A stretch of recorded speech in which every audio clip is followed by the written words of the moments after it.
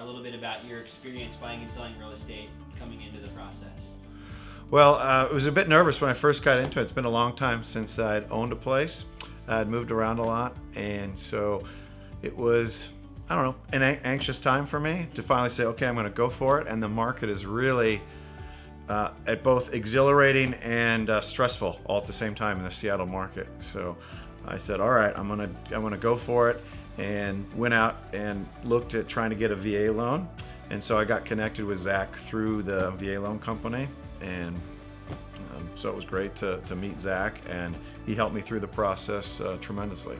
So how many houses have you owned in the past? Is this your first house you've ever owned, or? No, one, two, probably three. Yeah, three total houses.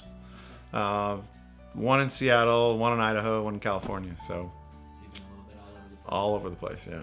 That's cool. So maybe share a little bit about the process of buying this house. Like, you know, how many offers we made, how many houses we looked at. Like, what was that experience like for you? Yeah, well, when we first started, we had to kind of figure out, hey, where we were in the process. What do you want to find? You want to find a townhome? You're looking for a condominium?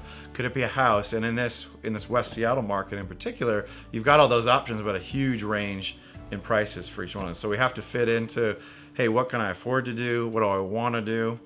And when I first started looking at it, I was thinking townhouse all along, and then I thought condo. Oh, and then I thought house. But then we started looking at some of these places and go, oh, gee, for my price range, this is not, I can't really get what I want in a house.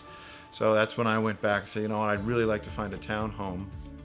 And we made an offer on one, and luckily didn't get it.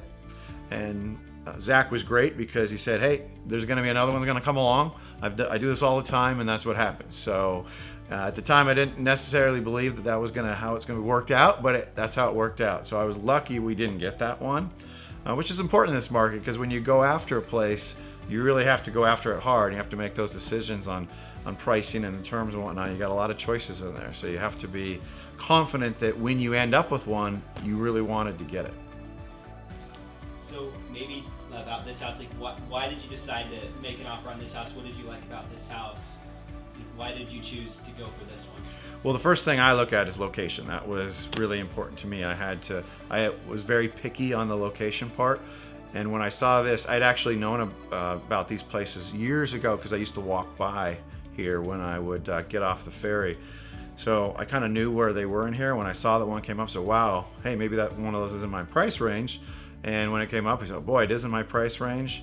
And it was only a mile from where I'd lived before, so it was going to be a nice, easy move.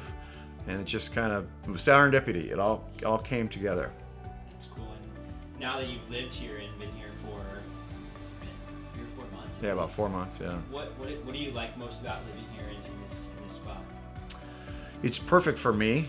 So I've got some things that location-wise I can walk to. Parking's easy. The neighbors are friendly.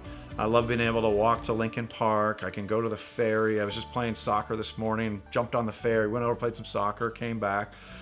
I feel safe in this neighborhood. When my girlfriend comes to visit, she feels safe, which is great. So it's really important that you just feel good where you are.